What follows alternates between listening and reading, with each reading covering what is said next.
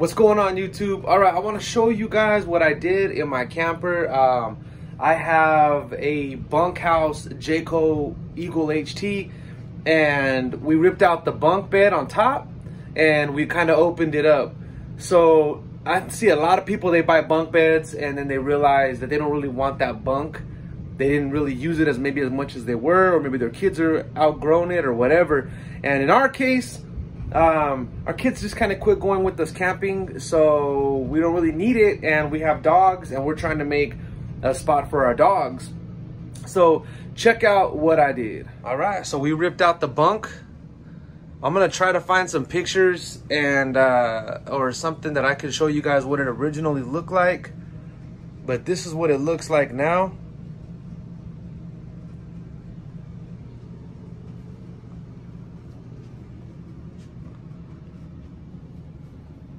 So this was some shelves, and they were actually turned the other way, and I flipped them over and we put these little, they're like little mirrors. I don't know if you can see that. We also bought some edging that we're gonna put right here. It has like some dog bones and stuff.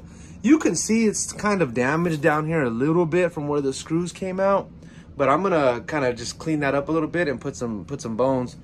But my wife, I think, ordered a sheet too with some dog bones on it or some kind of design.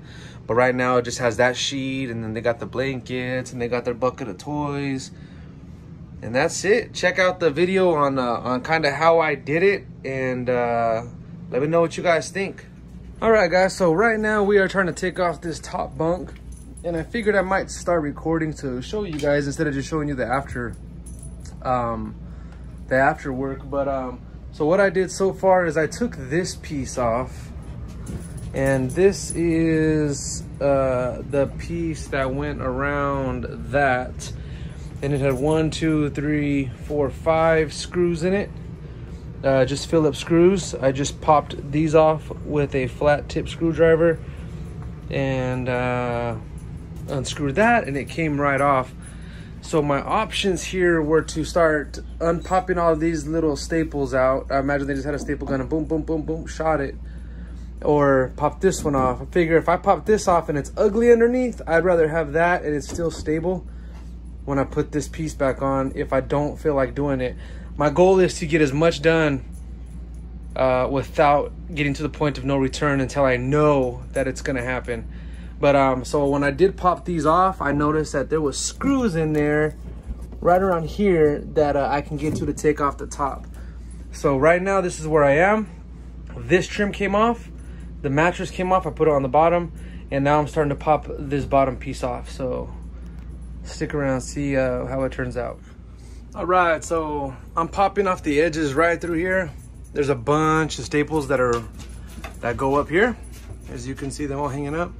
And I'm just popping them off, and it looks like this little shelf has a separate sheet right here. It looks like it's split right here, which is awesome, because if it comes off right here, that shelf is still gonna have its piece up there, which is amazing.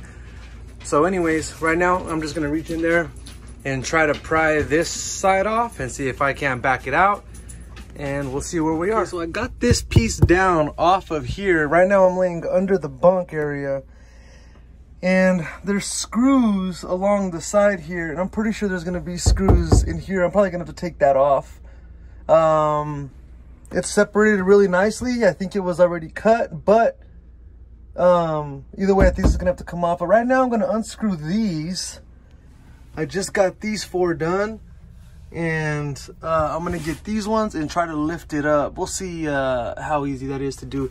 There's also screws down here that disconnect to the shelf that you can't see, but all right, so I got that shelf out. The shelf that was there, it looks like that one. And as you can see, it's like a front panel and there's a back panel. But there was screws underneath it along the wall. And then there was a couple screws on this wall and on that wall. And then the padded part had 3 screws. 1 in the middle and then 2 on the sides. And I just unscrewed those, and it came up in one thing I did was I realized that this platform goes all the way over, starts to go into the little cubbies over here. So I had to screw in another screw and put another one back over there. in hopes that I'm gonna be able to take this off. Like, I'm gonna jump up here and try to take that off as best as I can. I weigh 200 pounds, so we'll see if this thing doesn't collapse on me. Okay, so I got the bunk off, and I'm happy because it's still finished underneath. There's gonna be little holes which I can fix really easily, make them look good. One thing I should have done was remove this top section. Okay, so it's been a day and I have gotten a majority of it all done. And this is what I have underneath everything. So there was a piece of wood on the top of this that connected to the whole base of the top bunk.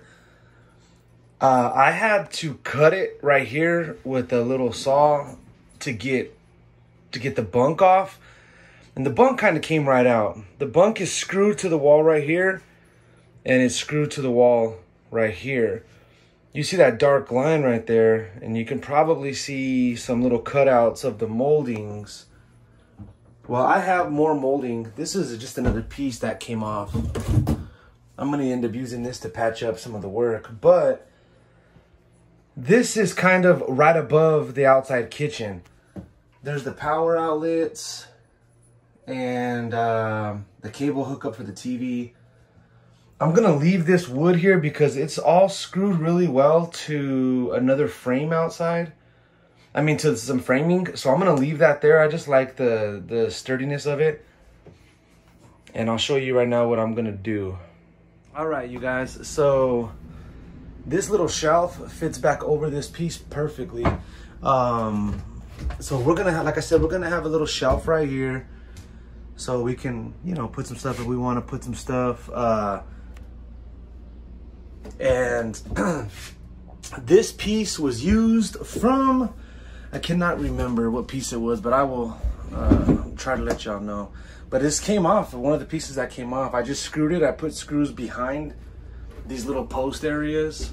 And this is what it looks like underneath, if you guys want to know. There's just some connectors. Hopefully you guys can see it, but this is just for the upside, the top of the kitchen outside. Fits up there perfectly. I'm gonna put some screws right here. I'll probably put one right here, put one right here, and then the buttons that came off of this thing, the little buttons that came off of this. Now this was the piece that wrapped around the bunk. So I'm gonna reuse those buttons right here to hold down the bottom piece. I'll probably put a button right there, a button in the middle, and a button on the end. And then this is mainly for our dogs. We're gonna use this for like our dog area to sleep at night. So we'll probably put something funny there like dog house or I don't know. But either way, it's gonna be, it's coming out nice. I'm actually pretty happy with it. Nothing under there that I removed was anything structural, like for the walls or the roof or anything.